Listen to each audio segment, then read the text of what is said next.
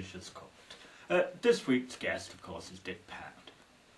Wherever he's gone. Oh, here we are. Bloody nice custard creams you got there, Cavendish. Bloody good. Yes, indeed they are. Sweet relief, sweet relief. Oh, okay. Where are we? I believe we were talking about your third wife, Miss Linda Lusardi. Oh, Linda. Ooh. Yeah. Oh, Linda. Yes. Oh. If I have to go again. If I may interrupt, how did you actually meet Miss Lusardi? Basically, I reading Sun one day, I picked it up, opened it, page 3, I thought, oh, look at them, I've got to have a go on them. Oh, so I phoned her agent, got her number, sent her some flowers, and then, you know, I followed her around for a bit. I wasn't stalking, mind, no, but followed her around, got her number, got a date, went on from there, and I did have a bloody good go on him, I bloody did. So, of course, you decided to retire at the end of 1986. Why at that particular time? Well, Cavendish, Cavo, if I can call you that. No, you may not. Okay, Cavendish. I was at the top of my game. I was scoring lots of runs. The fans loved me. So I decided I'm going to go out on top of my game, let her remember a good dick. Nobody likes a bad dick. Nobody wants to grow old and get crap and get dropped. I needed them a lot less than they needed me. So I went out at the top. So, after a few months off, you took the top job, some may say, at Calendar News. Ah, 6 o'clock news. Ah, co-host on 6 o'clock news. With nice perky-breasted bird. Forget her name though. Had her though. Had her. Of course I bloody did. I'm Dick Pound. I'm Dick Pound! Yes, you are. Anyway, during your time on Calendar, you and Linda split.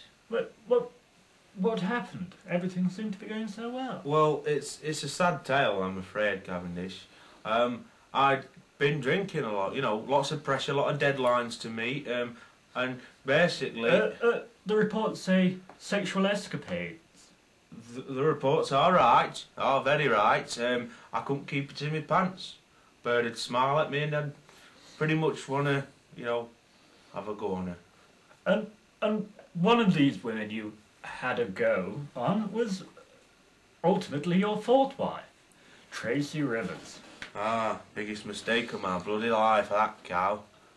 Didn't you have a shotgun wedding? Shotgun? Bloody hell, nuclear missile. No, we went up to Scotland. Don't know why, because we're over 18.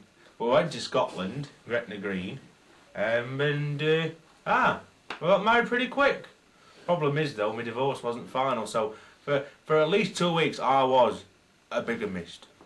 I was a bigamist. I say I was a bigamist, and I'm sorry. Right, calm down, Dick, calm down. On the subject of your temper, in 1992 you were ultimately fired from Calendar News. Sacked. Fired, they're the same thing. Ah, yeah. Yes. So, anyway, tell us about that.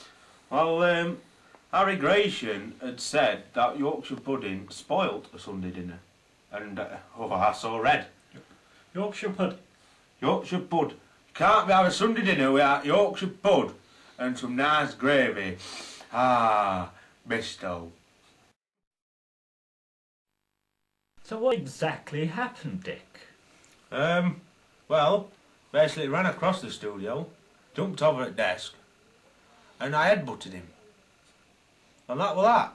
I was sacked as quick as a quick thing on a quick thing. Yeah. Let's move on to what is considered your darkest hour. You've been fired from Calendar. What happened next? Well, you know, I was on A Question of Sport with Bill Beaumont, and Ian Botham was on there as well, obviously. And you know, we had a set two. I would describe it as a set two, but it pretty much ended up with me being removed from the building and Ian spending a night in casualty. It was, of course, around this time that you succumbed to those sweet little delights of Mars bars. Aye, Mars bars. Oh, Mars bars. Uh, My greatest addiction, the booze that I could give up when I wanted. The fags, easy. Even the pot, give it up. Mars bars, I couldn't shake 'em. Yes, and this led to the downward spiral, and eventually Tracy, your beloved fourth wife, Oh, bloody no. well, she cheated on you with Shadow from the Gladiators. I offered her something I couldn't. Yes. And I'm not going to explain what it is. You could probably guess. But before she ultimately left you, you had your second child, who turned out to be black. Is that correct? It's something to do with pigments, I think. Although I have my doubts, Yeah. but I never did a DNA test. But I love him, even if he wasn't my own. I love him like my own. He's bloody brilliant.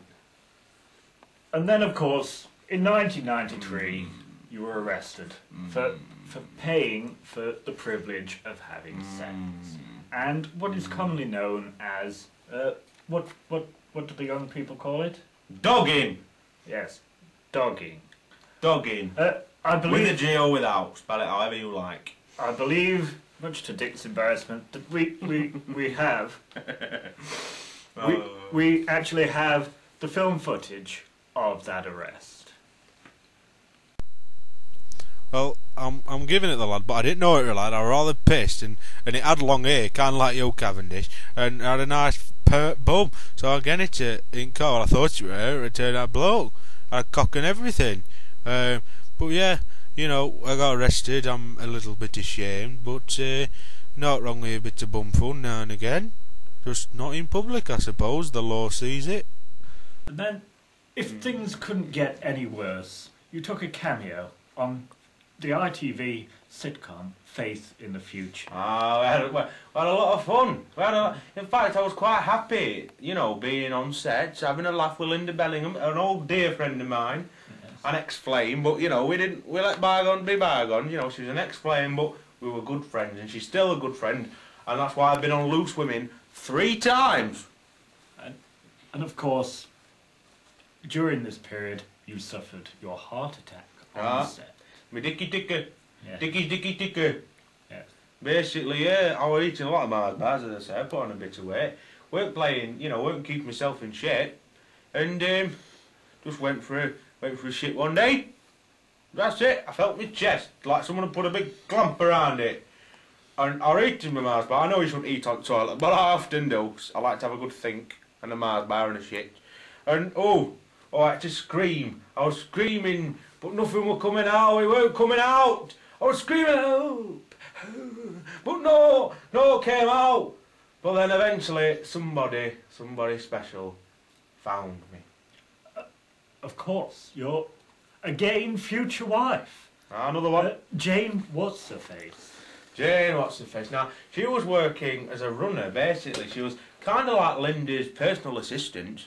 But, she found me up the toilet, well, off the toilet, so to speak. And, she screamed, she said, get somebody ring ambulance. And then, Linda was the old dick out, help me up, and, saved my life. They would have left me in there. Nobody found me.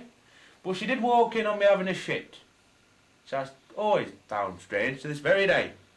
But she saved my bloody life, and in turn, she got a good dick pounding on a regular basis for quite a number of years.